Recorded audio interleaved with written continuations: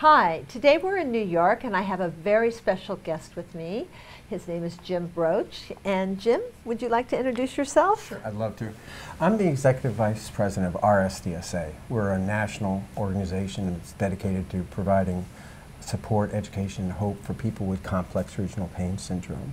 Which I remember was called RSD, Yes. Reflex Sympathetic Dystrophy. Yes. And so there's been a change. There was a change because they felt that with the RSD, it talked about a mechanism of underlying the disease, and really right now, even though the disease has been known in America since the Civil War, we still don't know why someone develops it. So now tell me, a lot of people, how many people have this? We actually don't know. There's been no good epidemiological studies, but there was one good paper that really looked at the Netherlands, which has more of a homogeneous healthcare system, and they, based on their population and based on the United States population, we think there may be up to 50,000 new cases each year. And the problem is that no one has really heard of it. So basically, let me tell you a little bit of the telltale symptoms. So there's generally some type of trauma, and most notably it's fracture, sprain, crush injury, even immobilization.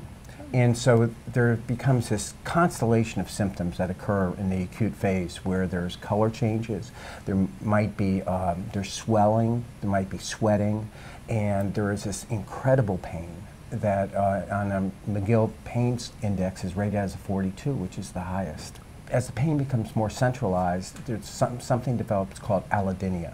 And it's when normal sensation becomes painful. And when we do our conferences, even in the winter, sometimes people come in shorts because they can't even deal with the touch of fabric. Do people get over this? Are there cases where people have improved? Yes.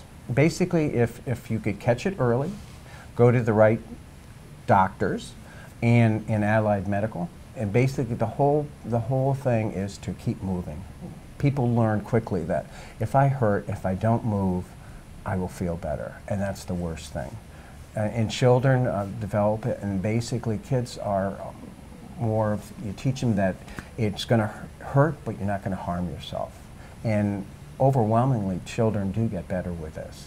So what kind of doctors do these patients usually see? Well, the first probably you will see is your primary care doctor. So the first hurdle is to get the primary care doctor to recognize there is something wrong, and then refer them to a pain specialist. And hopefully the pain specialist will also have a PT, an OT, a psychologist. Basically, you really need an integrated, interdisciplinary approach. So is there much research going on? Right now, our organization, RSDSA, is forming an international consortium because the research that has occurred is small.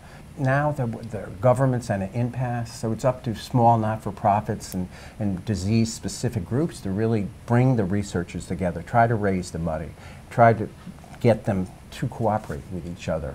The crazy statistic that I learned once was of all the healthcare dollars invested in research, less than 1% goes into pain research. Yes. And that is the #1 reason we go to the doctor.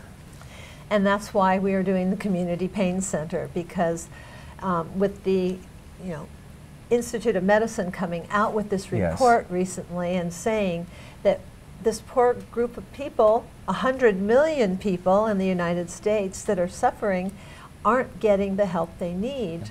One of my favorite Surgeon Generals once said, the treatments of today cannot be those of tomorrow. And so it has to change. The sad part is a lot of people adults are injured at work.